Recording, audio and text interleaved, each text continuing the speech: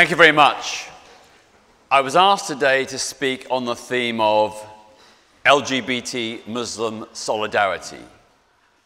In other words, about building solidarity between the Muslim community and the lesbian, gay, bisexual, and transgender community. Now, in many ways, some people may think this is an impossible task because traditionally, Islam has been very homophobic. And of course, many LGBT people fear negative reactions from Muslim people. But that's all based on generalization. Not all Muslim people are homophobic, and not all LGBT people are anti-Islam. There are in this country LGBT-Muslims. There are two organizations, Imam and Hidayah, who are organizations of LGBT Muslims. They reconcile their faith and their sexuality. They say there's no conflict between being a Muslim and being lesbian, gay, bisexual, or transgender. So today's conversation is about the specifics of LGBT Muslim solidarity, but it's also about how do we respond when there's a conflict between religion and human rights, between religion and the rights of other minority communities. How can we find a way of resolving that contradiction? So I want to start on this particular theme by making two very important distinctions. A distinction first between Islamic ideas and Muslim people. And secondly, between Islam and Islamism.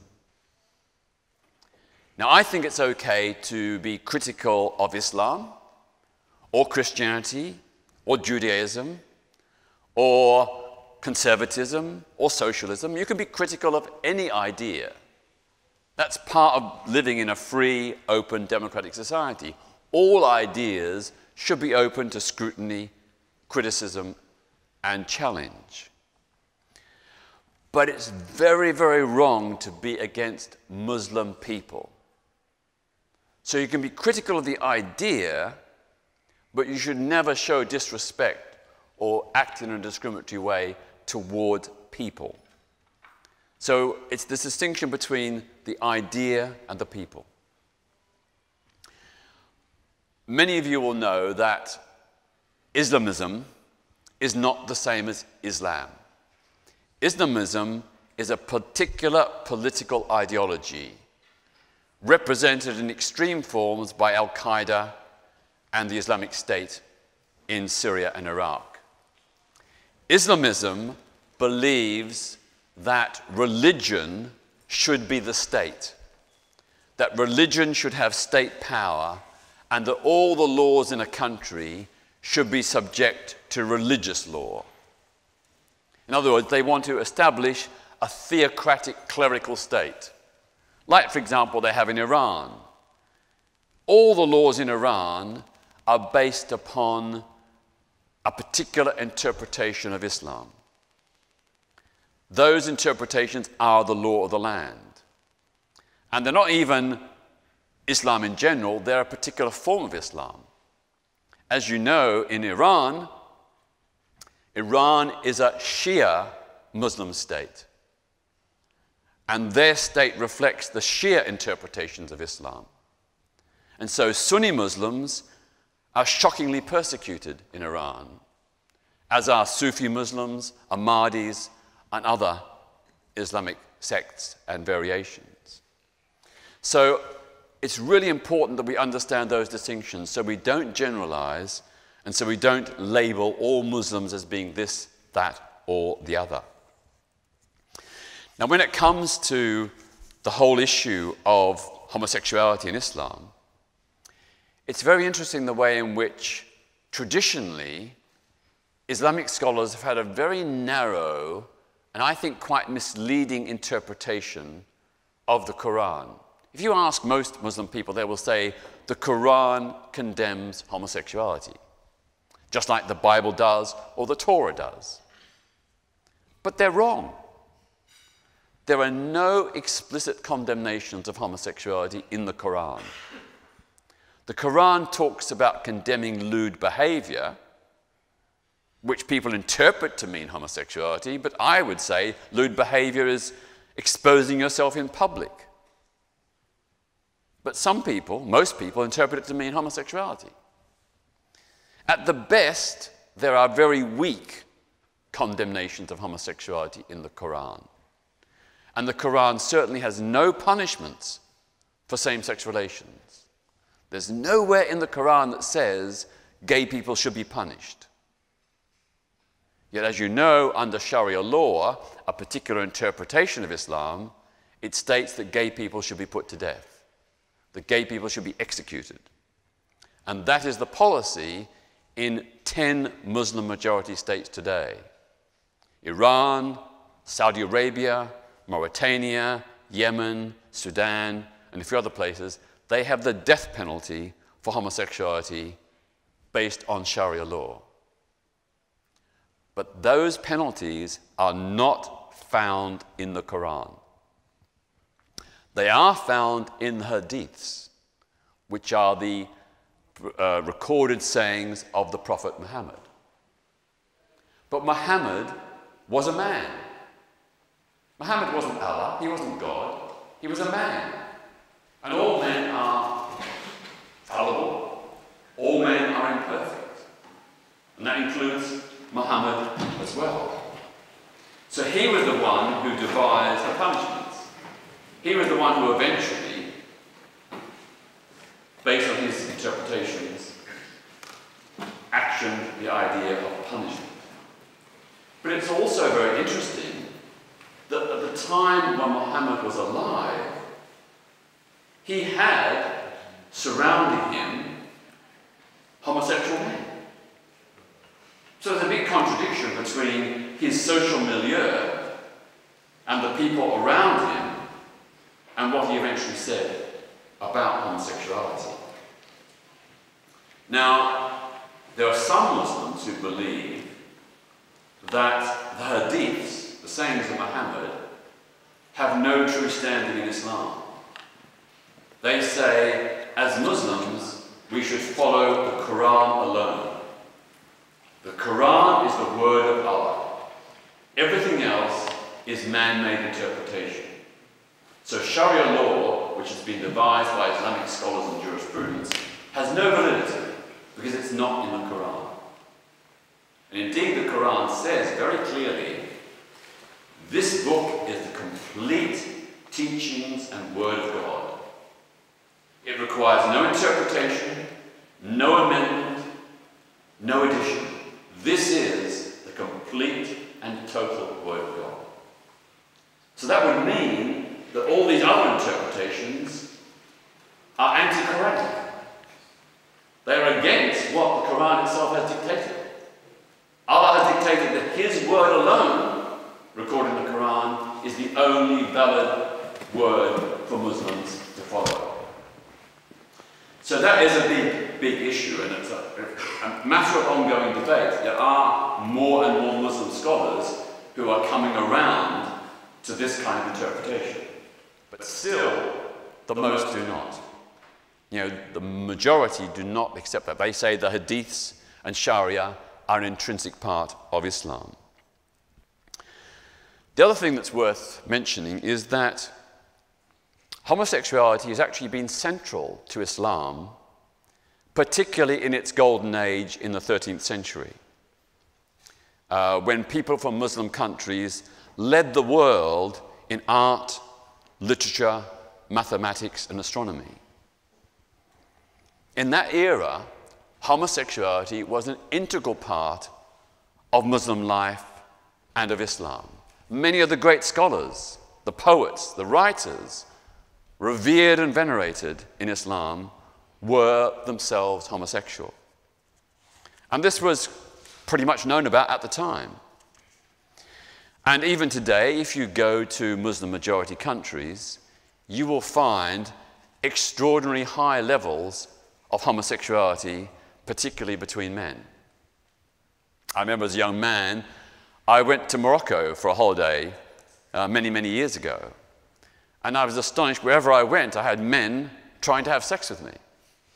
And they were devout Muslims. These are people who prayed 5 times a day.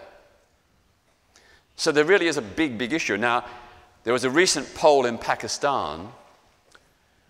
Google did a search and did a compilation. What were the most searched for items on Google in Pakistan? Gay sex was number 3. This is a devoutly Muslim country where under the civil law, homosexuality carries a maximum penalty of life imprisonment. Incidentally, under a law that was imposed upon Pakistan when British colonizers took over, so it wasn't an authentic Pakistani law. And of course, there are in parts of Pakistan, in the rural regions, where Sharia law holds sway, gay people can be put to death. Yet gay sex is the 3rd biggest search for people in Pakistan. I mentioned that about 10 Muslim-majority countries have the death penalty for same-sex relations. In the United Nations, Muslim-majority states lead the battle against LGBT rights. So even when the United Nations has discussed and proposed that countries should protect LGBT people against discrimination, hate crime and violence, the organization of the Islamic Conference, the coalition of Muslim countries, led the opposition to block that. They were not even prepared to discuss, let alone sign up to, a statement condemning violence and murder of LGBT people.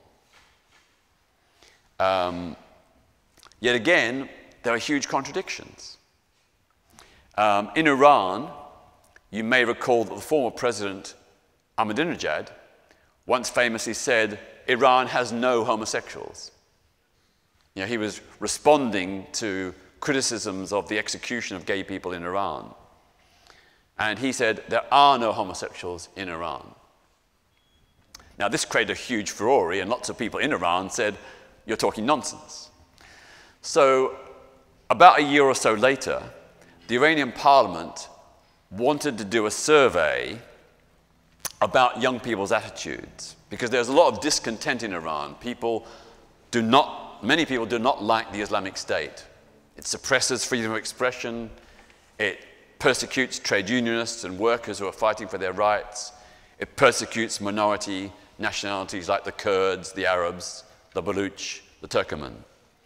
So, to try and deal with this simmering unrest amongst youth, the Iranian parliament did a survey of young people's attitudes on a range of social issues. And they decided to put in this question about homosexuality, thinking they'd be able to get the evidence that President Ahmadinejad was right, that in this wonderful Islamic state of Iran, there are no homosexuals. They did a survey, I can't remember how many, but it was tens of thousands, maybe hundreds of thousands of high school and university students. And there were several questions around gay issues, and one of them was, have you ever had a same-sex relationship? They expected 0. Imagine their surprise when 17% of Iranian high school and university students said yes, they had had a same-sex relationship. And that's probably an underestimate, because of course, homosexuality carries a death sentence in Iran. So again, it shows there's a huge contradiction between what Iran professes and proclaims and the reality of lived lives. Now, here in this country, my Human Rights Foundation, the Peter Tatchell Foundation, we do lots of human rights work on a whole range of issues, one of which is LGBT rights. And we get frequent complaints, frequent pleas of help from LGBT-Muslims who've been kicked out of their homes by homophobic parents who've discovered they're gay, who are physically beaten by their parents or their brothers when it's discovered they're gay. They come to us for help. And they always say things like, I need help, but so do other Muslim people in my community. We had a situation of a young Muslim woman a few years ago. She didn't want to wear the hijab, but her parents said she had to, and her community and mosque said she had to. And when she refused, she was beaten up. She was beaten up by her brothers and cousins and by a couple of other people from neighboring Muslim families.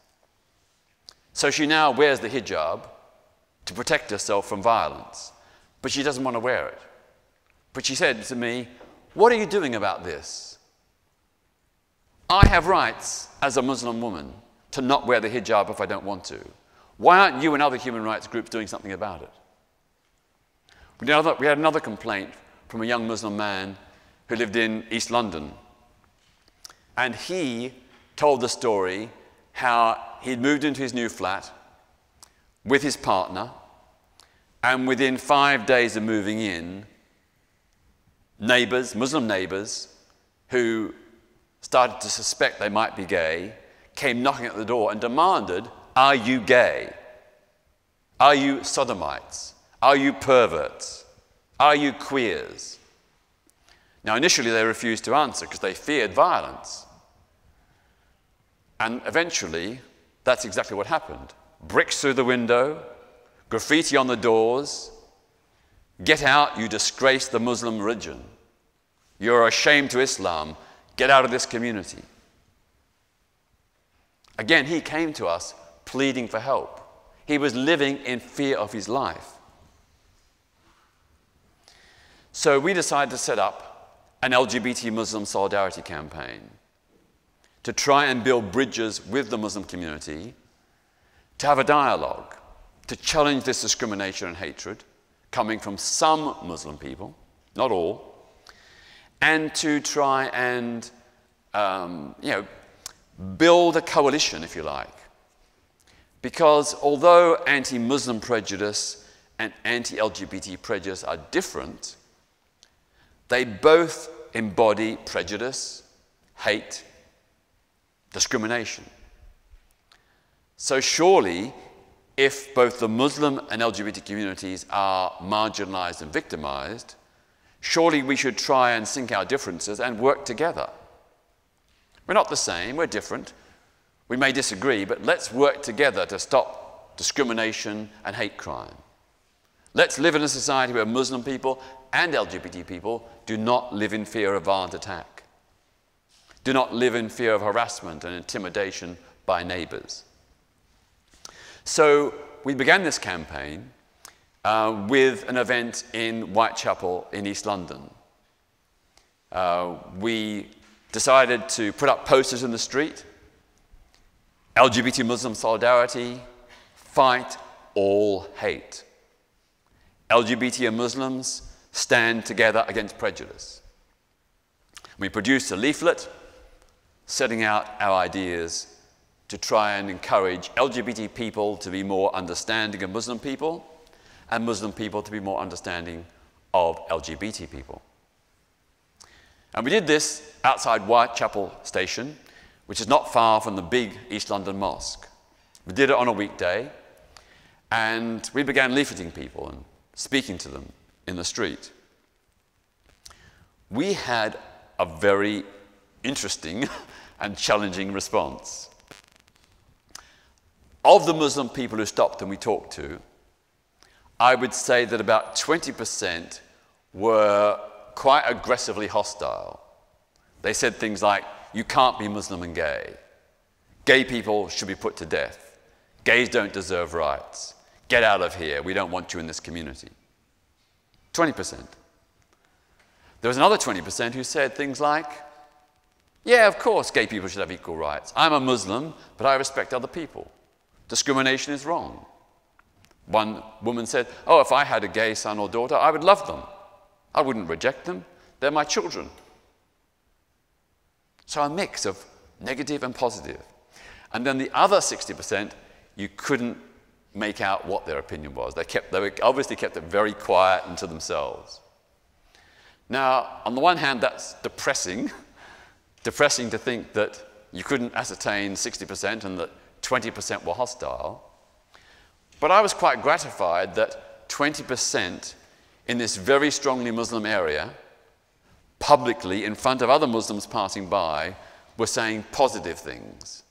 That they, as Muslim people, believe that discrimination was not an Islamic value. So that's how we began and how we've been doing this campaign for the last couple of years. The big problem is that the mainstream Muslim organizations are not willing to dialogue. So the Muslim Council of Britain is the largest, most representative organization of Muslim bodies in this country. I think there's about over 400 organizations affiliated, including mosques and community organizations. But they won't dialogue. They're not even willing to speak. We've asked the East London Mosque to host a public meeting where they can have their own Islamic scholars and they can present their point of view, but also have LGBT Muslim people speaking. But they won't do that. They're not prepared to even let LGBT Muslims speak in their mosque or their Muslim center, let alone offer any kind of support. So that's a real problem. But it hasn't always been negative, because the Muslim Council of Britain was set up in the late 1990s. And initially it was very, very, very anti-gay. You know, this is extraordinary. This is an organization who is saying that LGBT people are wrong, immoral, sinful. The law should discriminate against them. Then in the next breath they were saying Muslim people are persecuted. We demand rights. Well, isn't it a contradiction if you demand rights for yourself, but you won't give them to others? So we tried a dialogue with the Muslim Council of Britain, but it didn't work. They wouldn't even answer our letters. I wrote to the General Secretary, Iqbal Sakrani. He wouldn't even reply to the letters. That's how disrespectful he was towards the LGBT community. But eventually, after the Muslim Council of Britain spoke out, alongside many Christian and Jewish organizations against gay equality, I decided to arrange for an invitation to a debate I was doing on a completely different subject to their young media affairs spokesperson, who was of a younger generation. I thought, well, he's the most likely person to be open-minded. So we did our debate. I can't even remember what it was on, but after the debate, we had dinner afterwards, and over the dinner I said to him, look, there's a real credibility problem here. You're saying you want respect and equality for Muslim people, yet your organization is trying to deny that to LGBT people. The public see through that. You are fueling anti-Muslim prejudice by acting in this way. Also, you are betraying your own Muslim LGBT people. They're part of your community, they're part of your faith. You are turning your back on them and colluding with their oppression. So I said to him, look, I don't expect you to endorse homosexuality. I would love it if you could accept it, but I understand, according to your interpretation of the faith, you can't do that. But can you at least oppose discrimination and violence? You know, opposing discrimination and violence is not endorsing something, it's simply saying these people should be free to live without fear of bias, discrimination, and hate crime. So he eventually accepted that. And then he went back to the Muslim Council of Britain and had this huge, big internal debate. And then, lo and behold, in 2007, when the new laws were going through Parliament to prohibit discrimination against LGBT people in the provision of goods and services, the Muslim Council of Britain issued a statement saying, we are not going to be part of the protest against this law. We don't want to support discrimination. So, wow, they'd taken the stand we'd been hoping for. And we praised them, we thanked them. But sadly, 2 years later, there was a change of the leadership. And the new leaders reverted to the old policy, so that when same-sex marriage was going through Parliament in 2013, the Muslim Council of Britain came out again, supporting discrimination, opposing equality. So they went back on the agreement they'd previously made. And that's where they are still today. sadly. But we won't give up. We think it's really important to keep up the dialogue, challenge, and build alliances with those liberal Muslims who do exist. 10 or 20 years ago, the universal story of all young Muslims your own age was that if their parents found out, they'd be kicked out of home and probably get a good beating beforehand. Nowadays, that's quite rare. They may still be kicked out of home, but they're usually not beaten up. And even now, we find increasingly Muslim parents are accepting their LGBT sons and daughters. So a change is going on. And that's why I totally reject the politics of the far right, the EDL, the BNP, who make generalized attacks upon Muslim people. That is so wrong and so unfair. These are bigoted organizations who demonize Muslim people, who do not acknowledge the change that's going on and do not support those within the community who are open to sexual and gender diversity. Just the other night, I was at an event organized by British Muslims for Secular Democracy. This is a group of British Muslims who believe that Islam and human rights can be reconciled. They believe that you can have a faith and a belief in Islam, but also support democracy and human rights. And I spoke to many of the people there, and some of them quite candidly admitted that in the old days they were very, very anti-gay. But now they've changed. They've changed because they take the view that to be discriminatory, to be hateful towards other people is not consistent with the true love and compassion which is embodied in the Quran. So that's my message to all Muslim people and to allies and friends and the wider community.